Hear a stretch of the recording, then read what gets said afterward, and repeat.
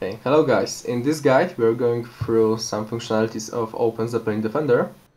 Now we can access Openzeppelin Contracts Wizard. It's a tool for creating basic samples for contracts. As you can see, we are using ERC20, and you can access name and symbol of the basic ERC token. Also, if you want, you can add some additional features.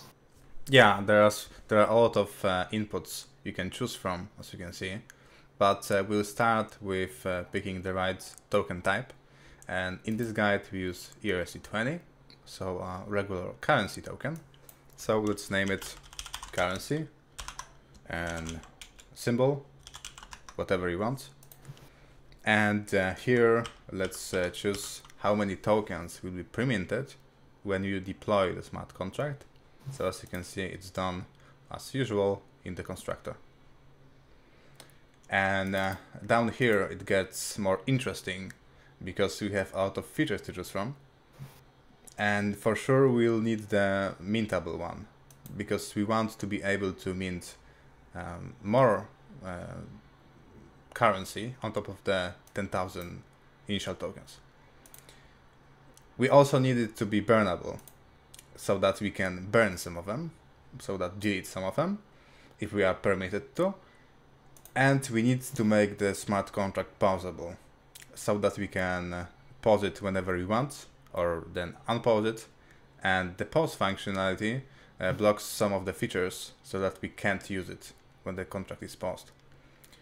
Down here you have 4 other options which are quite advanced and we won't be using in this guide.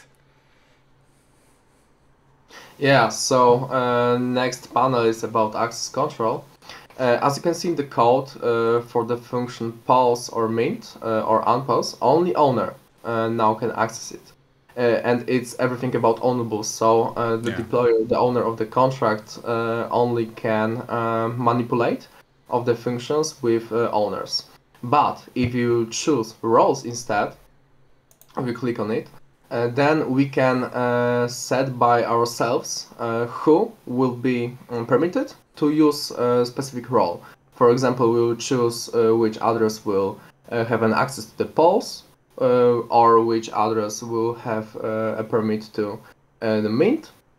And it's about access control, right? As we can see.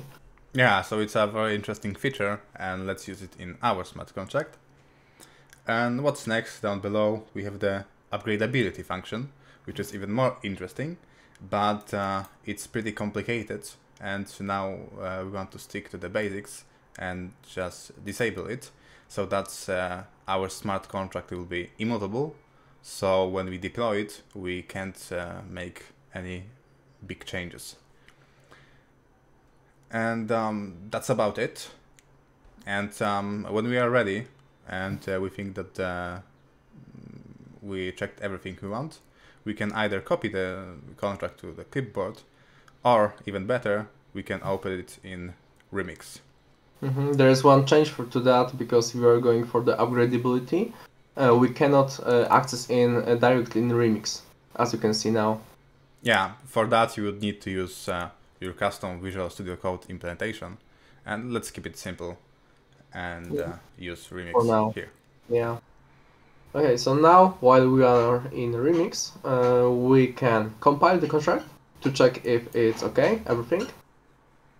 Yeah, as we can see, it compiled right. Now we are going to deployment section. Here we will be using injected Web3 because we want to send it into the network. Yes, exactly. We have an account because we already connected MetaMask. And now we have to choose the contract, because we are inheriting a lot of them. Yes, it is our currency. We are going through deploy. Yeah, and also we need to make sure that we publish it to IPFS, so that in a second we can use Sourceify to make the contract, the source code, publicly available, which will be very helpful and necessary for Defender. So let's deploy it. We use Ringkey here, and I confirm the transaction.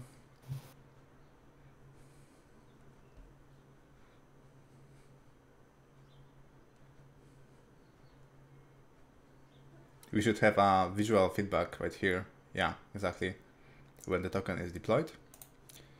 So we can expand it, and as you can see, we have all of the interactions available, all of the functions we can use. But for now, let's make the contract, the source code publicly available.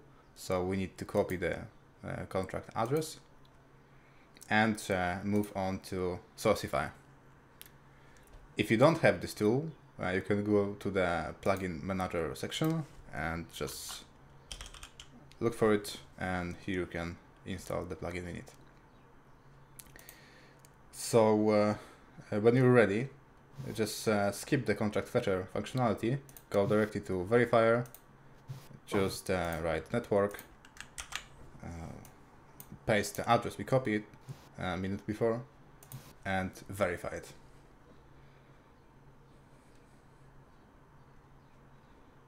And yeah, the contract is verified, so everybody can access the source code, and also Defender will be able to address the source code and all the interfaces. So now we can move on to Defender. Okay, so now we are on Openzeppelin Defender. To access our contract, we have to click Add Contract, Import Contract after that, and here we'll be choosing our name of the contract. So currency, I think. Network will be RinkyB, because we used it. And address will be copy-pasted from the remix we've already deployed, right? Yep. Just copy it. Yeah. And it will be analyzing, right? Yeah, and as you can see, we have the ABI fetched, and it's only fetched because we used Sourceify a minute before, and it made the ABI publicly available, so that Defender was able to fetch it and will be able to integrate with the contract because it knows its interface. Yeah, also Openzeppelin Defender detects contract features. So we chose pause, right? So we can see that pausable is confirmed. Also, we did not choose to get upgradability, so it's not upgradable. And we click Add.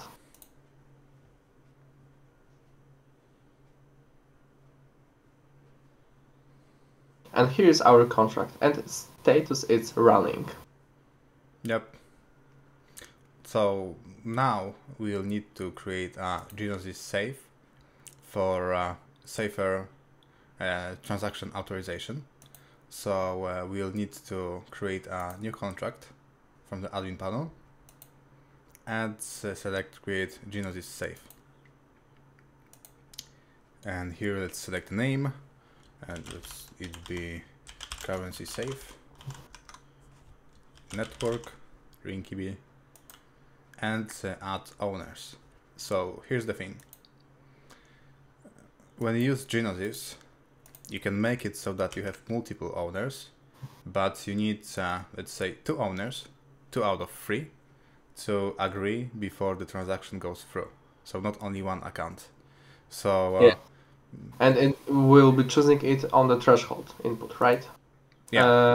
How many owners do we need to access some of the changes, proposals? Yeah, so considering we are adding 3 accounts, so I'll add some of my other accounts. Let's say this one and this one. Where's that? Here it is. And now we, as Bartosz said, we can set that we need 2 approvals to make any transaction go through. So yeah, that's about it. Now we can create the Gnosis safe. And one small thing which is very convenient, you can add aliases to your addresses because it's hard to remember them, and you won't be able to, you won't have to copy them from your MetaMask. So just click on set address alias, and let's call it my MetaMask 2. And here it is. Next time you want to have this account, you can find it using this simple name instead of typing in the address. So to create the Gnosis safe, we need a one-time transaction, and we have insufficient funds, so I'll have to make sure that I'm on the right account. So reject this transaction, go to the original one, and it should be able to cover the fee, but let's try again. Yeah, so now it goes through, and we can create the Gnosis safe.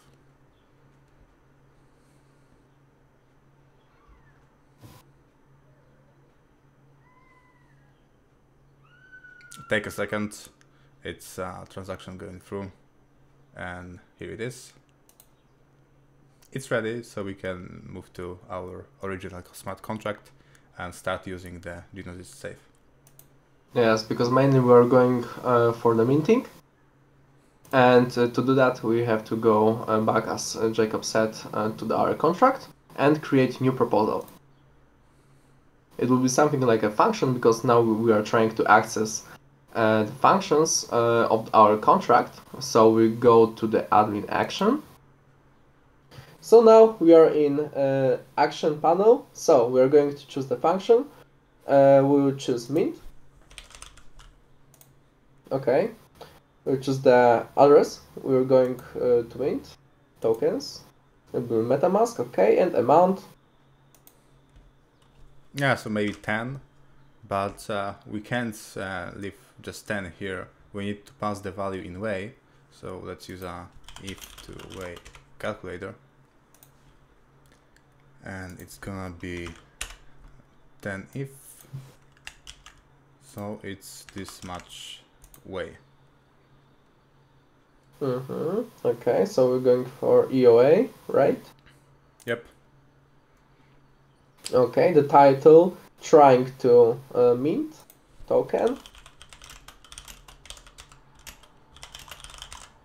Okay, now I wanted to mention that it won't let us mint because we don't have a minter nor admin role yet. So we'll try to create admin action. Okay, so for this case, we would need to use multisig, I think, because our original account has all of the roles, but the multisignature contract doesn't yet. So if we use the Gnosis safe here, it shouldn't go through because we haven't granted it the roles yet. Oh yeah, right. So yeah, trying to mint the token shouldn't go through.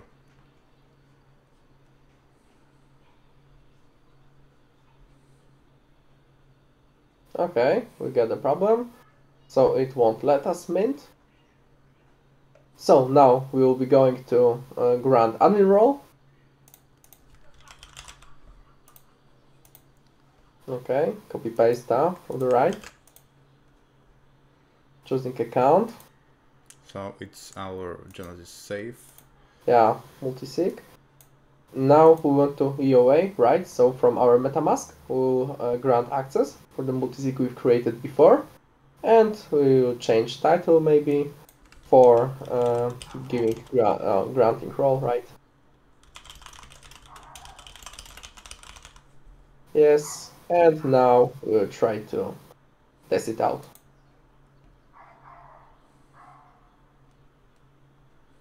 Okay, great. Now everything is right. We can approve and execute. It's connecting to our MetaMask, so we need to make a transaction.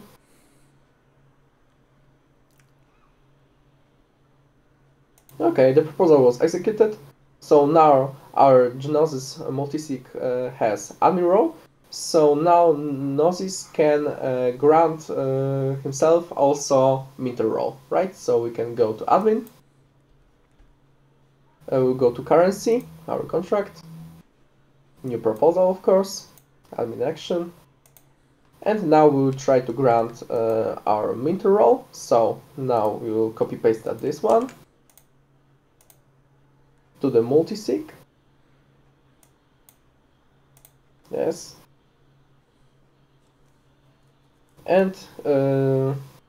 Now we can use multisig because he has admin role. Yep. Title granting minting role. Yes. Create an action.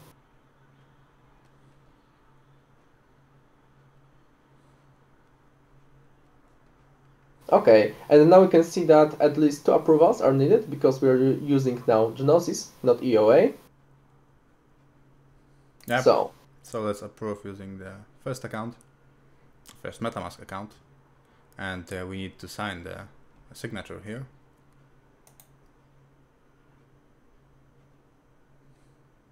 And as you can see, it's like 1 out of 2. So we need to switch a new MetaMask account to second one we provided before, and approve it again, or approve and execute. So when we approve and execute, the transaction will go through. So just signing it doesn't interact with our actual currency contract yet, so everything stays on Gnosis. But when everything's approved and executed, then Gnosis puts the transaction through to our actual currency contract. So let's execute it now. And confirm.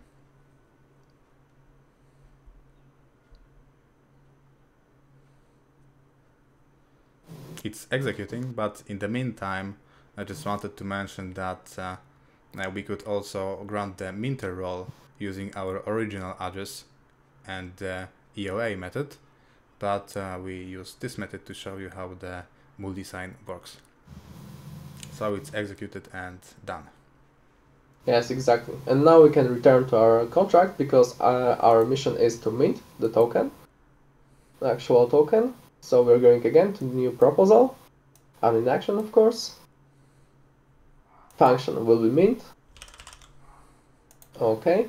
2, we'll choose. Maybe our MetaMask. Yeah, might be okay. Amount. So again, our converter. Here it is.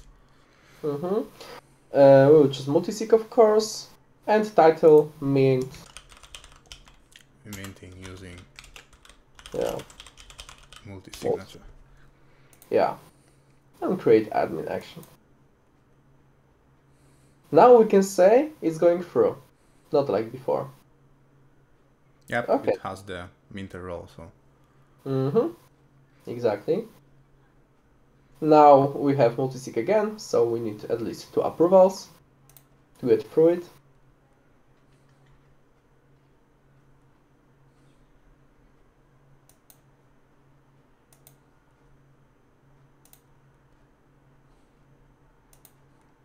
Yeah, second approval, approve and execute.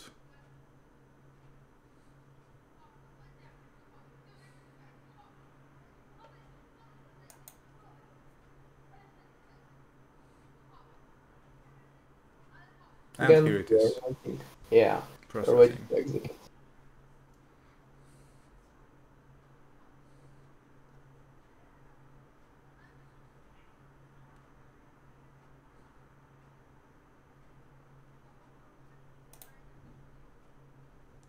Yep, so that's about it. Having a multi-signature functionality where you need 2 or how many you want approvals to make your functions go through. So it's much safer than using only 1 account, because in case you lose 1 MetaMask account or somebody hacks your account or get access to it, it can get pretty messy. Okay, so now we have 2 accounts which have both admin and minter role, but in case we want to make it so that only the multi-signature account is authorized to, let's say, mint new tokens, we can revoke the minter role from the original account. To do this, we have to go to the admin page and select our smart contract. and create a new proposal. And now we want to revoke role, revoke the minter role. So let's paste it from our original MetaMask account. We'll use multisignature to get rid of him, and let's call it revoking minter role from the original account.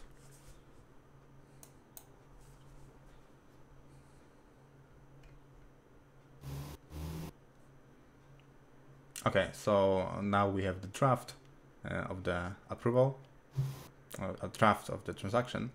So we can approve it. Again, need 2 accounts.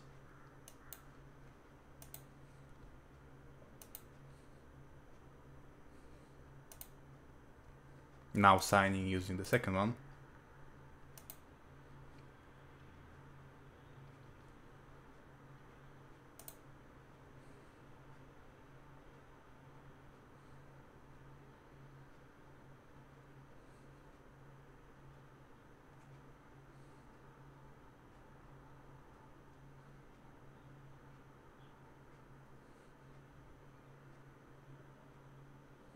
And yeah, it's confirmed.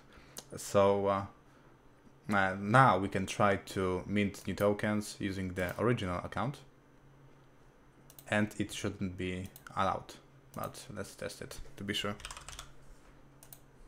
So let's say we only want to mint 100 Pay to the original account using the original account. So we have to be sure to switch to the account we want to test. So it's this one, and it's changed. And trying to mint without the permission, and it fails. But again, if you want to mint new tokens, now we have to use the multi-signature feature, which will go through.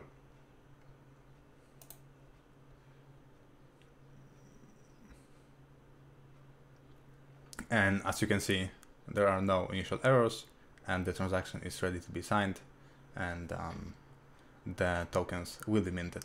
So now you can only use the Gnosis safe for all of the minting. The previous account, which is allowed to use it by itself without any other approvals, has got the role revoked. Okay, so now we get an access to admin section. We can approve by at least 2 MetaMasks account. Also, we can mint, we can grantRole, and we can manage our contract deployed on Remix in the Openzeppelin Defender tool. Yep, and there are much more interesting tools in Openzeppelin, which we'll go through in next videos. So that's about it regarding the admin section, and see you next time. Yeah, see you next time.